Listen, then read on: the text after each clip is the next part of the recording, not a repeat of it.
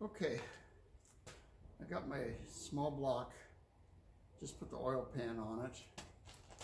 Now we're going to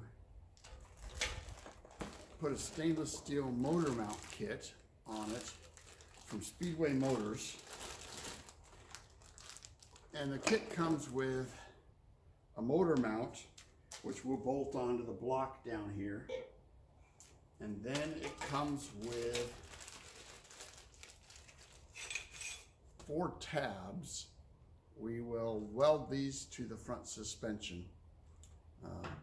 If these don't work, fortunately we have enough metal and tools, plasma welders, things here that we can make something, but I'm hoping this will work right out of the box. So let me get this bolted up to the block, and then we'll work on lining the block up with the front suspension. Be right back.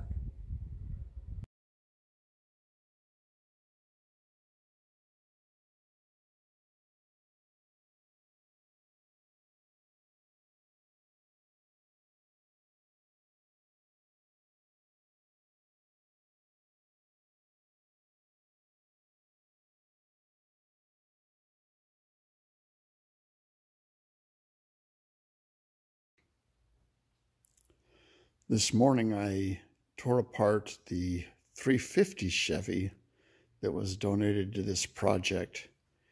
We'll send this block out and have it checked and make sure that everything is good on it. And if it is, we will be building the 350 Chevrolet small block with a 4-bolt main to put in Project Double Trouble.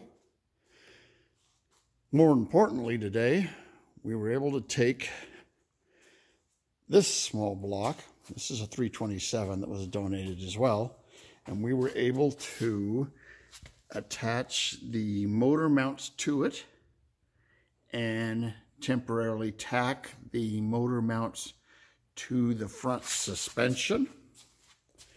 So we've got the 350 sitting where it needs to sit.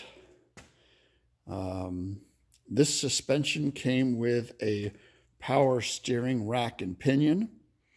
However, it's for hydraulic power steering, and I'm going to get a little tricky here, and I'm going to put electric power steering in this. So I actually had to order a Mustang 2 manual rack and pinion steering. And so when that comes in, I can get that assembled and then move on to finishing the installation of the knuckles and spindles and everything else for the front end. You'll see here, I've kind of pushed out the 2 frame rails of the frame in order to figure out exactly where the new front suspension has to weld to the frame.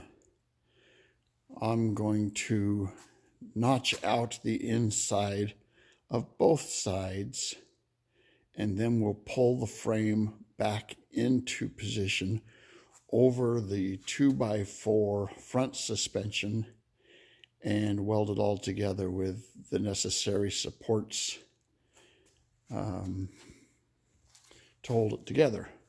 I have temporarily attached the 400 turbo automatic transmission. You'll see the transmission mounts that were on the frame for whatever transmission they were going to use. And then, of course, if you look down here, you can see the transmission mounts for the Chevrolet, and they don't line up, which is not a problem. I will simply remove those and fabricate the appropriate transmission mount.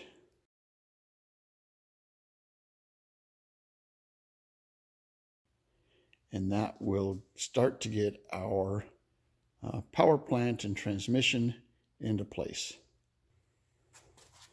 So this is where the firewall sits. It comes forward just a little bit more. You can see but I actually have quite a bit of space under here. And this is a Chevrolet, so the distributor sits in the back, and I wanted to make sure that we didn't have any issues with the distributor hitting the firewall, and so that's not going to be an issue.